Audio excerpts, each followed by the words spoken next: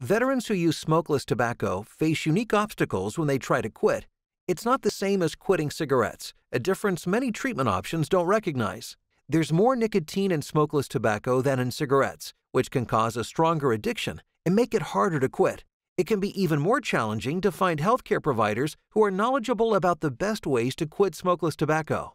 Fortunately, VA providers have the tools to treat smokeless tobacco use and can help you build a plan to quit for good. Together, you can figure out a treatment plan to find the right combination of counseling and medication that will work for your specific needs.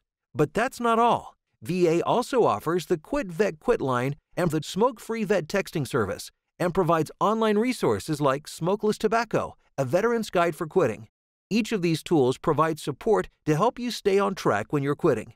Veterans trying to quit smokeless tobacco don't have to go it alone. VA has the resources to help. Talk to your provider to learn more and get started.